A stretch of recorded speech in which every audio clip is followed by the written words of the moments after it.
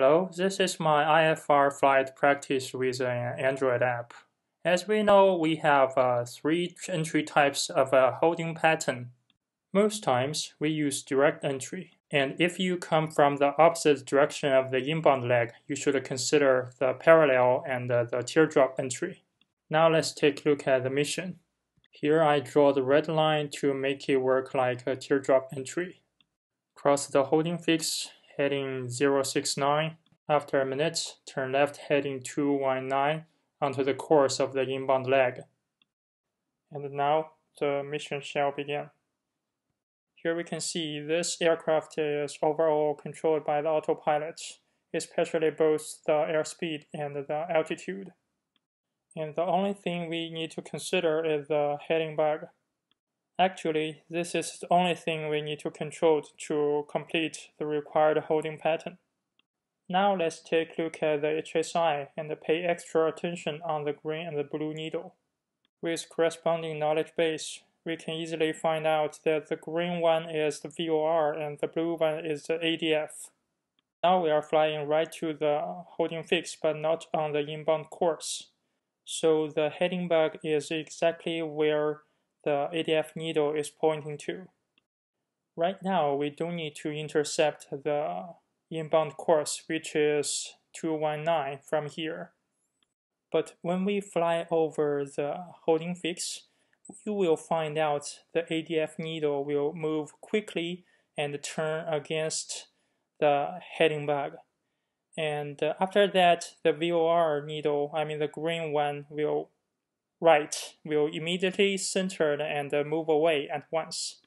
And now it's the good time to enable the stopwatch and start to count for 60 seconds.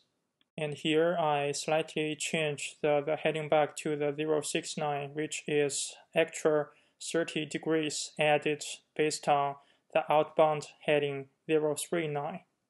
So it's time to have a little sip of your tea and keep watching the number of the stopwatch and the distance between your current position and the holding fix, which now is 2.3 nautical miles. For the new learner like me, it's good to make a regular check of the map. The map looks good. It seems we are on the right way to build this beautiful teardrop.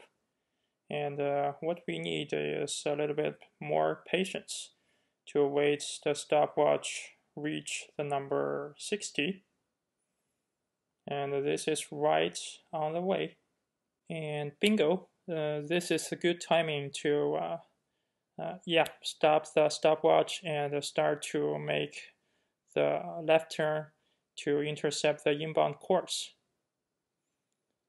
So it looks the autopilot will not make a steep turn, and the bank angle is just, let me see, about 15 degrees. So if this is not a steep turn, we might need to turn the heading back a little bit more to the left of the inbound course, which to need to prepare if we getting out of the pattern circle. Now let's check the map. Okay, we are still in and turning. I need to check if we will finally end up just right intercept the course or a little bit more. And no, looks we gonna get a little bit overshoot. So we do need to turn a little bit more to the left and finally get the needle back to the center perfectly. Right. So a little bit more to the left and wait patiently. And good. This is well centered, and let's heading right on the course to the holding fix. And nice. So we just officially start the inbound leg. right on the course towards the holding fix.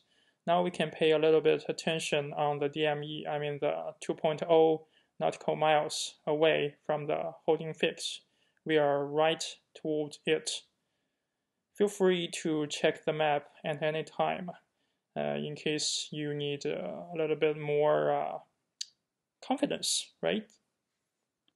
Another important fact here you need to pay attention is the wind, which is the yellow little number on the upper left corner of the HSI, which we talk later.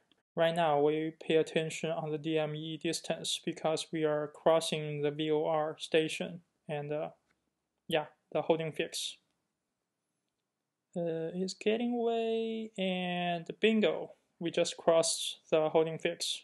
Now we better quickly move heading back to the 039 heading and start the outbound leg. And I think it makes pretty much sense that the turn here is not a steep turn but a standard rate turn, just because the guys in the holding pattern, no matter the pilot or the passengers, are in the anxiety to get onto the ground. If they keep making the steep turn, and God knows what they're gonna think about during the holding pattern, right? So when the turn ends and we are on the right heading, since this is the outbound leg, we don't have too much information to watch out. So the only thing we need to consider is when we finish the turn and the aircraft start to level off, we need to enable the stopwatch and start counting for 60 seconds.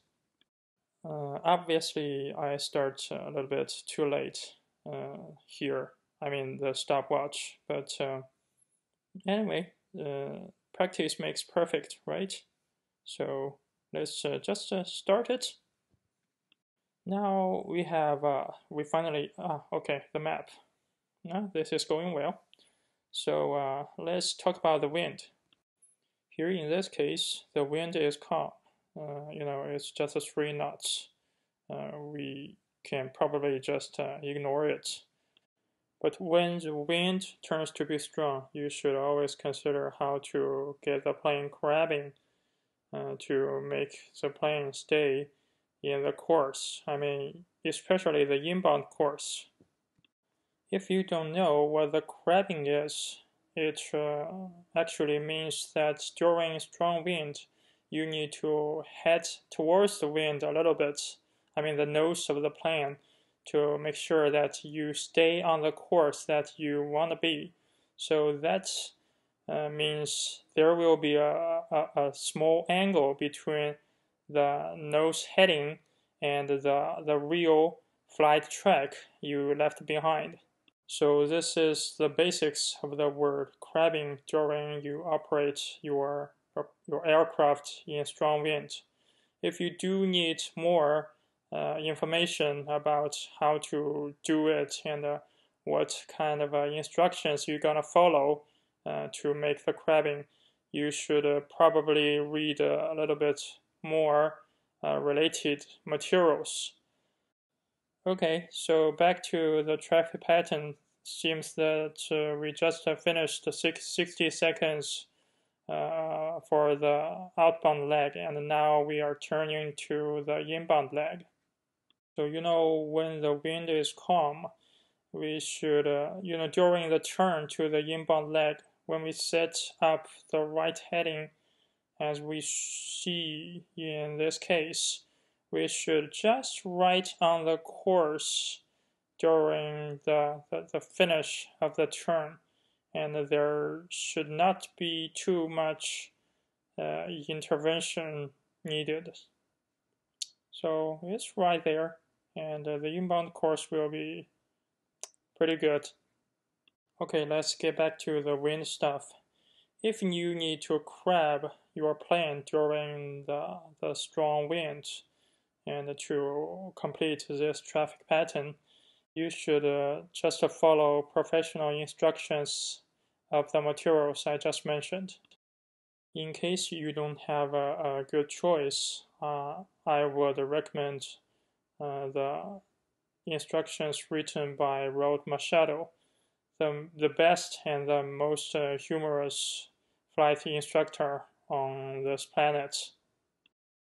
Believe me, he really knows how to turn those professional techniques and the boring numbers into those funny stories and those interesting cases. And he also really knows what mistake you're gonna make and how to correct them. I do really love him. He is the best. So let's get back to our holding pattern. So the second time is coming, we are crossing the holding fix again. Just wait and see right here. So yes, we just crossing the holding fix again. So it's time to get to the next outbound leg. And from here, I guess you already know that what to do in a traffic pattern and how we do it generally. So I hope you like this video and leave me the comment at any time, and I'm gonna try my best to get back to you.